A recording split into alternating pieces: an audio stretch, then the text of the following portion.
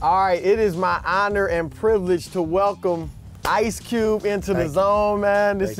I've interviewed a lot of great people here, but I'm truly honored to have you here, man. Well, it's great to be here. You know, let's talk some basketball. All right, let's do it. Well, before we get to basketball, though, I know somebody that went to high school with you, played football, and he said you were a really good football player, running back.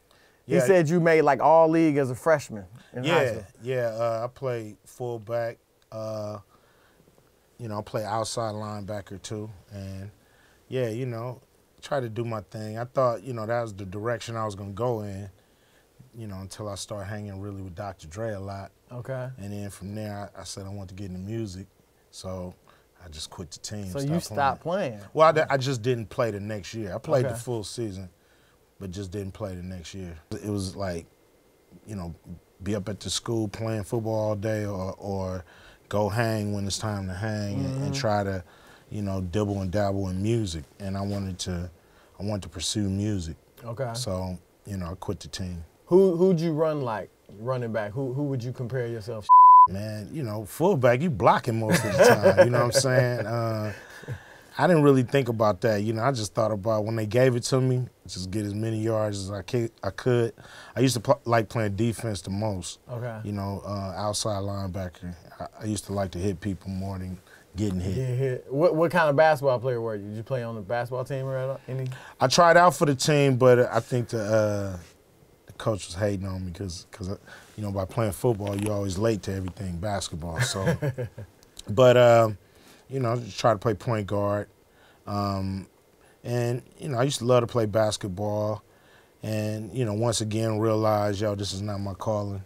I need to go do something that I'm really good at and that I got a shot at. And so, you know, I stopped playing and switched to music. So you want to talk, let's talk a little bit of basketball. NBA Finals, Golden State, Cleveland. Yeah. It looks like Cleveland's in trouble. What you think? Well, they was always in trouble. And not about how they play. They got one great player. Yeah, not about like the player's skill. I think each player they have has certain skills that can work, but they just haven't been together long enough to win a championship, you know. Okay. And when you think about it, they shouldn't win, because when you just throw a team together like that, how could you win a championship? How could we trust the process, so to speak, when you just throwing teams together and you can go win a championship? So, you know, Golden State should win because they have a better, more cohesive team. So, you know, if the game lord is correct, that team should win. How many games you got? You know, maybe 4-1. 4, that's what I'm thinking. I know you're a Laker fan. So I assume you want LeBron here next year. Is that? Yeah, I mean, if that's the piece that's gonna move us forward, you know, LeBron. I don't think LeBron gets us to the championship. You know, not in the West. What about LeBron and Paul George? Because I don't think he'd come by himself. I think it'd be LeBron and Paul George.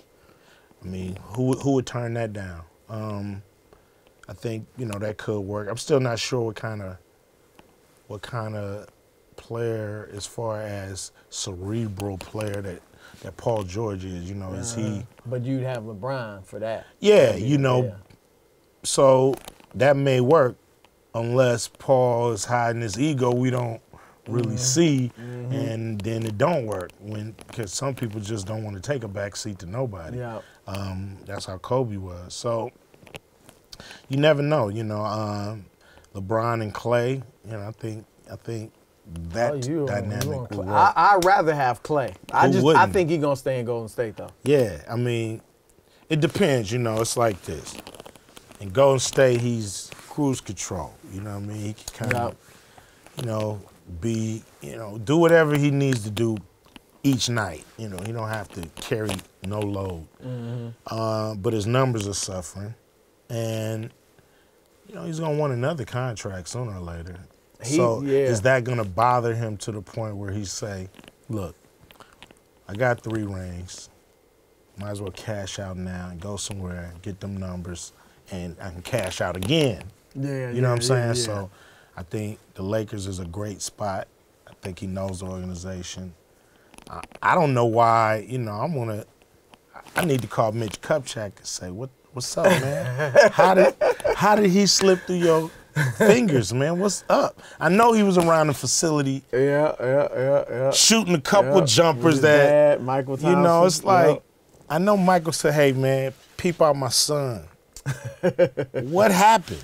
You know, so I got some issues with why we don't have Klay Thompson. So you a big Klay. That's your pitch to Klay. I get it. Now, if Magic called you and said, look, we want you to come and talk to LeBron. He's thinking about Philadelphia. He's thinking about Houston. We want him here. We want you to sell him on the Lakers. What would you say? Nope. that ain't my job, Magic. Do your job, baby. So you ain't got no sales pitch to LeBron? No, because I don't want to have nothing to do with whether he comes or not. You know, I don't want people to be like, damn, Cube. You couldn't deliver. What's up, man? What you say to him? You know, I'd rather for Magic to do his job. He's getting paid the big bucks.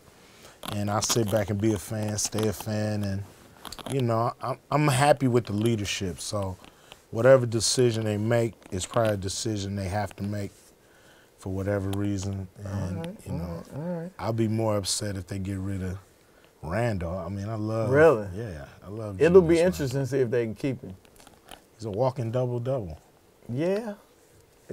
On a bad team, though. Let's see if Well, I think he could play like that on a good team. I think he's really learning what he can do on the court, and that when he's going, nobody want to guard him. So I heard you on Undisputed earlier say you got MJ over LeBron in the GOAT conversation, which I'm with you on that. I want to kill the GOAT, but let's go. I mean, I want to kill that GOAT conversation. Oh, you do? Yeah, because, I mean, greatest of all times is just silly. It is. Oh, so you don't even like having the conversation? Nah, because we haven't seen all time. All time is a long time. So we don't know what's coming down the pipe. And to call somebody the greatest of all time is just insulting to the unborn hoopsters in the world who could turn out greater than all of them. Okay. So you don't have any GOAT in your mind. There's no GOAT. There's no GOAT. There's just, you know, kings of eras. Okay. You know, so. It's similar to like rapping, right? In a way. It's hard to pick there is no GOAT rapper. Everybody got their own opinions. Yeah.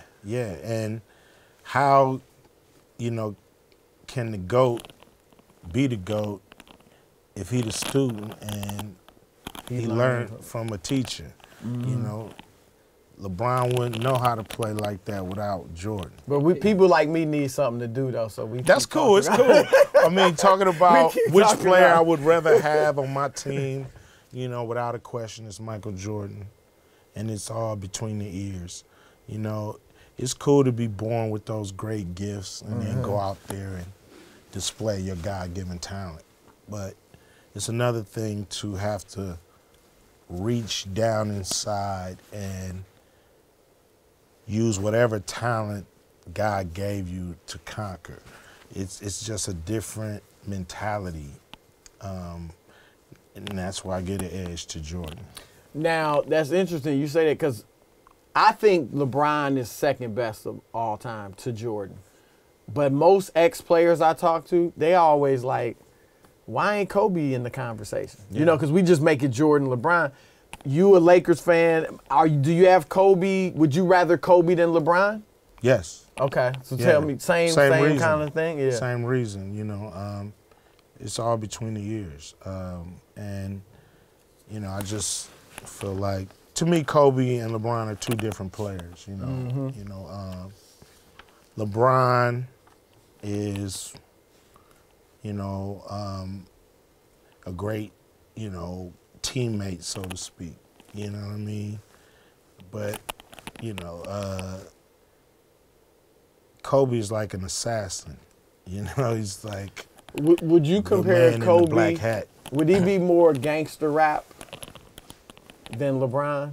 If you had to put it in hip hop genres? Because he got attitude-wise, I think, yeah. Attitude-wise, yeah. But And LeBron could get gangster. He got bully ball. You know, he can do bully ball. Kobe can take your heart. You know what I mean? So, yeah. I want to get to some of your story too, but first I want to hit you with a little rapid fire questions. All right. Your favorite rapper, obviously, other than yourself. 20 Chuck D and Melly Mel. Melly Mel. Okay. Yeah. Going way back. Yeah, because they are trendsetters, and they changed the trajectory of the music with their music. So, you know, everybody was hip hop, hibbity, hip hopping, and throw your hands in the air, waving like they just don't care. Till Melly Mel came, it was like a child is born with no state of mind, blind to the ways of mankind. So that changed the trajectory of rap. So did Chuck D, you know, showing that it wasn't all about us as individuals, but all about us as a unit. So those are my two favorite rappers. Who you think changed it on the West? I remember the first West Coast rapper I remember was Egyptian Lover. You know. Yeah, he was Egyptian Lover. You got the LA Dream Team. You got the World Class Wrecking Crew. You know, Ice-T. You know, Ice-T seemed like he changed. Is the pioneer, Pied Piper of what we call gangster rap. Okay. He's to me the first one that you know gave it a form, even though it was hard records done by, you know, you can't. You know, Schoolie D and not Public Enemy, but KRS-One with Criminal Minded. You know, so it's been, you know, if you change the game, you got to be one of the best to me. I was gonna ask you about the gangster, the way NWA changed it. Obviously, you guys are viewed as the pioneers of gangster rap, and you mentioned some of the ones that, you know, they had some songs here and there that were like that, but you guys just went straight, you know, y'all took it to another level. What made you guys do that? And, you know, at that time, I mean, you wasn't getting airplay because of it and stuff like that. What made y'all go that hard when we really hadn't seen anybody do it consistently like that? We just felt like that was our path. We didn't think that we would ever get radio play, or that, you know, a group like ours would ever hit the national stage. So we just started doing records that we felt would work in our neighborhood, and that was our path. That's what we felt. Yeah. Okay. Favorite rap group other than NWA? I guess would it be Public Enemy? You mentioned Chuck D. It would be Run DMC. Okay. Because they showed us how to be pros. I mean, Grandmaster Flash and the Furious 5 is there, and Public Enemy is there, but Run DMC really took it and made it, I think, worldwide music. You got a favorite rap song other than one of your own? I'll probably say The Message, or, you know, Rebel Without a Pause, or Fight the Power, one of those songs. What's your favorite Ice Cube song? I don't really have a favorite one. You know, I never like I think about them as my kids, so, you know, they all got their own place in my heart. But I don't have a favorite. Do you have a favorite R&B group? I guess it would be, you know, between the Isley Brothers, Parliament Funkadelic, which that's funk, and then maybe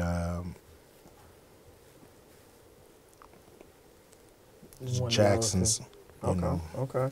Favorite movie? Wow. My favorite movie is Jaws. Really? Yeah, it's my favorite movie. Wow.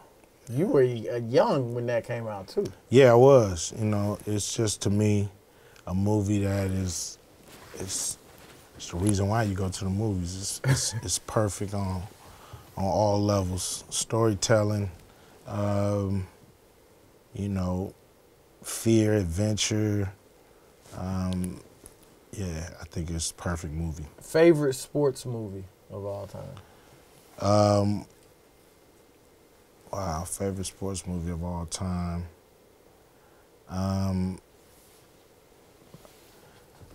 Wow, you know, I just saw a few movies, you know, recently that were great. I wouldn't call them my favorite of all time. It's hard to say, but Draft Day was great. Okay. Moneyball was a great movie. But no, you know, I go back to movies like All the Right Moves, which is a great movie. Tom Cruise did it years ago. You know, it's been a few great ones. All right. Favorite Laker of all time? Magic Johnson. Okay, okay. Favorite food? I guess steak. I guess that's what I get most excited to eat. Favorite sneaker? Chuck Taylor's. Really? Yeah. Okay, okay. You got a ton of those? I got so many pairs of Chuck Taylors. It's crazy. Yep. Better actor, you or your son? It seems like he's better. Yeah, it seems like he's better. You know, he's gotten off to a great start. So, did you because I got girls now, they 20, twins, but they grew up. You know, we took them to see Are We There Yet and all those movies. The football movie. Yeah. I can't remember. It was Long Shots. Yeah. So they remember you. They know you from that, and I'm always like, man, this was one of the hardest rappers. Like, he one of the innovators of gangster rap. Yeah. So when you started doing those types of family-friendly movies, did you ever sit down and say, you know what? Okay, this doesn't fit my image. How could this affect my image in hip hop or anything like that? Or what was that process like, if there was any to it? I don't really care about no image. You know what I mean? I just be myself.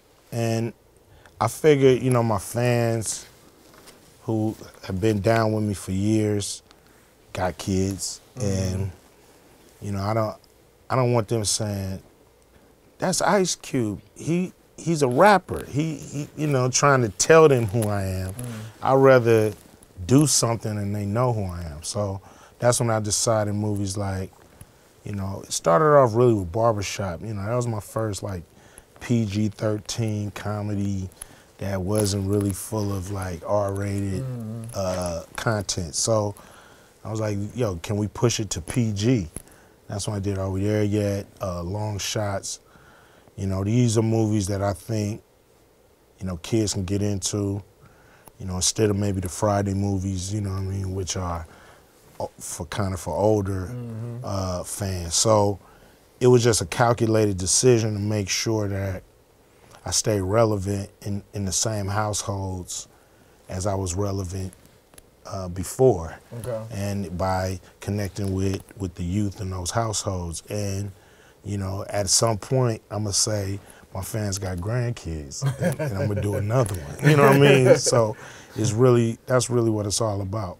Now, you also doing, of course, the owner of the Big Three, creator of the Big Three. Of all the retired players ever, if they all could play, who would your ideal Big Three team be? Oh, man, I would go with, Magic, Kareem, and Jordan. I don't think you can beat that team. That's a pretty good team. That's pretty simple. Yeah. In 5 years from now, where would you like to see the Big Three? I like to see it as, I would like to see people looking forward to our season like they look forward to the NBA coming or the NFL. I would like people to be like, man, here we go with Big Three basketball. So I would like to get the fan base up and get people excited. I would like for us to be, you know, on the world stage. We're trying to create, you know, on the under, you know, a World Cup of 3-on-3 basketball. So we're, you know, we go to China this month, and we're trying to start Big 3 China. No, we're trying to start a Big 3 China. Oh, wow. Start Big 3. Just players from China? Yeah. Okay. Well, Asia, China, try to get players, a league going there where maybe their champion is good enough to come play in our summer league here. Same with Brazil, same with other countries. Just make this a worldwide thing because, you know, 3-on-3 is in the Olympics. Everybody's gonna have to step up their game, and you know, Big 3, you know, is the standard for professional 3-on-3 basketball. You know, FIBA got their thing going, but you know, theirs to me is a more amateur game. This here is a more professional version, so we think people can really cut their teeth in our league and get ready for the Olympics. Do you ever think about a Big 3 league in America?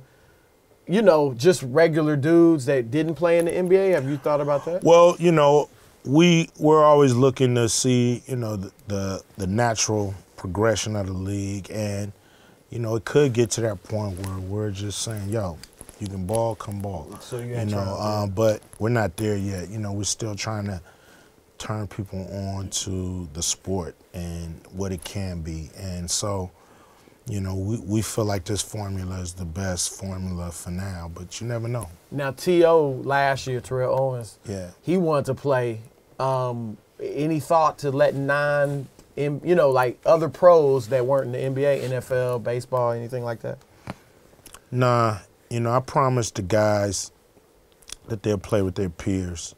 You know, not saying that T.O. can't play in the Big 3. I don't know. You know, I would have to see him, you know, really go up against this competition, you know, going at this level. So I don't know, but you know, I promised the guys that they'll play against their peers. I think we have to be careful to not look like a gimmick, but look like an actual pro league. And you know, these guys are getting paid; they're not playing for free. So it's really all about maintaining the integrity of the league and making sure that 3-on-3 basketball grows in a healthy manner and it doesn't turn into, you know, some sideshow stuff. That's good. That's smart. Couple quick questions about your rapping. I read on the internet you started rapping. You wrote your first rap in typing class. Yeah. That's how it started? Typing. You know, that was when it was typewriters. You know, it wasn't even electric. Yeah, you know, we would get these assignments to do, and I started to actually be able to type pretty fast, you know, so I would finish fast and be just sitting there. And one of my homies named Kiddo was like, we was talking about LL New record. Okay. Because we was trying to get a hold of it because we heard it was going around on bootleg.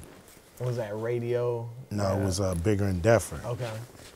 He kept saying he knew somebody had it. I didn't believe him. Because back then, you know, bootleg stuff wasn't just everywhere when it came to music. So anyway, it was like, we just got off. He said, you ever write a rap before? I was like, nah, I never wrote a rap or even tried to rap. He said, you write one and I'll write one. We'll see which one's the best. Wow. And I just started like typing out a rap. So you hadn't thought about rap, even though you was big into hip hop, I guess. I was a fan. Thought about I was just rapping. a fan. I just thought we were gonna be, you know, the Wrecking Crew were DJs. So you were down with them already before you started writing? Okay. Yeah, I was real cool with Dre. You know, I wouldn't say down. They wasn't letting us hang with them, but we were cool. But they were just DJs, so I thought that was the extent, because all I saw was DJ crews, like Uncle Jam's Army, which Egyptian Lover came from, was a DJ crew. Wrecking Crew was a DJ crew, so I felt like, you know, we can be fans and play the music, but none of us was really good enough to do it. Wow, wow. So who came up with the name NWA? I want to give the credit to Easy, but it's between Easy and Dre, because they just came to pick me up one day and they had that name like like they had been talking about it all day. So they just told me the initials, and I was like, "This is the dumbest name I ever heard of." You know, just initials, NWA. What does that mean? And when they told me what it mean, I was like, "Oh, okay, that's dope. I like that." And so I was with it, but not at first. I was like, "That's just letters." Yeah. Nobody was doing that as much back then. So when you left, you know, then, you know, they went at you and you came back with No Vaseline. Last time you were here, you told me that you wrote that, or I don't know if you wrote it, but you on a fishing trip, or you were fishing, you decided to do it. Well, the owner of the label, one of the owners, had kept telling me he wanted to take me on his boat, and you know, I was ducking him. And he just was like, "Yo, you can't duck me no more. We got to go out. I got something to tell you." So we went out on the boat. You know, we fishing. I'm really like bored, like ready to go anyway. But I'm entertaining it. And he's like, "Man, I want to play you a record off the new NWA record." So he played it. So I was hot. I was mad. I'm ready to go now. So, and you, at that point, though, you thinking you didn't have any beef with them at that point. Well, I didn't diss them on America's Most Wanted, so I felt like, you know, there's no reason for them to diss me. Yeah. It was a business decision. So when they did, I felt like, oh, okay, they taking it there. And that's when I really just waited for the trip to be over. But when I got home, I like wrote it in like 90 minutes. Really? Yeah. And then just went to the studio and I held it for a minute. I was just trying to figure out what's the perfect track. Yeah. And when I found the perfect track, I was like, yo. I mean, that's one of the best, maybe the best diss record of all time. Mm-hmm. You know. So you dealt with a lot of police brutality in your lyrics, you know, and with NWA and after that. And to see it's still happening, obviously. What do you we've seen town halls with, you know, athletes and the president and, you know, police commissioners and all that. What do you think needs to be done to just end this? I mean, that's 20 years ago you were writing about it, and it's still going on. I think it's got to be a lot of retraining going on. I think police should have to do mandatory psycho-evaluation. It should be mandatory. It shouldn't be if I got a problem, I got to go talk to somebody. It's like, no, you're scheduled to talk to somebody every Wednesday at this time about what's going on. And it should be off the record. So it's not going to go in your file. It's not going to go in this. It's just somebody to talk to, somebody to help you dissect all this stuff that's going on with you. You know, those type of things need to happen. But, you know, the police changing the way they do things is not going to happen because their objectives are different than our objectives. Mm-hmm. Our objectives is civil rights. Our objectives is treat people fair. Their objective is make it home tonight. Mm-hmm. Period. Yep. Win and make it home tonight. So it's two different objectives going on here. So they're trained to win. Confrontation, situation, make it home tonight. And sometimes rights, sometimes humanity gets in the way of that. Do you understand? I mean, because you're right. I mean, they in any moment, I guess they could lose their life. Do you understand the tension there? Because like you said, there's tension because both sides got different objectives. I understand the tension, but I don't understand the bullying. I don't understand a dude going to church, kill 9 people, and nobody's beating his ass on the way out. They actually protecting him, putting him in, you know, bulletproof vests, and but a kid mouthing off at the mall, y'all want to choke him out and beat him down. Kid going to their prime, he gets choked out. I mean, it's enough real suspects out there. It's enough people doing bad. If you know, it's like, that's the part I don't understand. It's the bullying, which goes beyond, you know, these are situations where you know your life is not in danger, and you still ramping it up. So it just becomes simple, good old American bullying. Do they ever, like, have police commissioners or the police in general ever ask your opinion because of your history dealing with this, you know, lyrically and stuff? Like, you know, because I think that's a great idea that I really haven't heard from many people. I think, you know, I don't know if they care about my opinion. You know, I think they, you know, they have to change the way they look at the public and understand the job that they've chosen under oath to accept. Nobody's forcing you to be a police cop. Yeah. If you don't want to deal with this stuff, you shouldn't deal with it. But if you decide to, you got to take them all the restraint that the job entails, because you're supposed to serve the public, not prey on the public. What's your feeling on the Kaepernick, the way he's dealt with it, and obviously the repercussions that he suffered because of it? You know, I felt, you know, of course I feel for Kaepernick, and, you know, I always felt that there was never a good outcome to this, because you're taking a knee because of something that has to do with the outside world. You're taking a knee on the football field with something that has to do with the outside world, that the people that control this game can't fix that. So what's the end game? What was ever the end game to that? So it was always gonna be a place where it was never a solution to that problem. So I always felt like, you know, bringing awareness to the situation is cool. Falling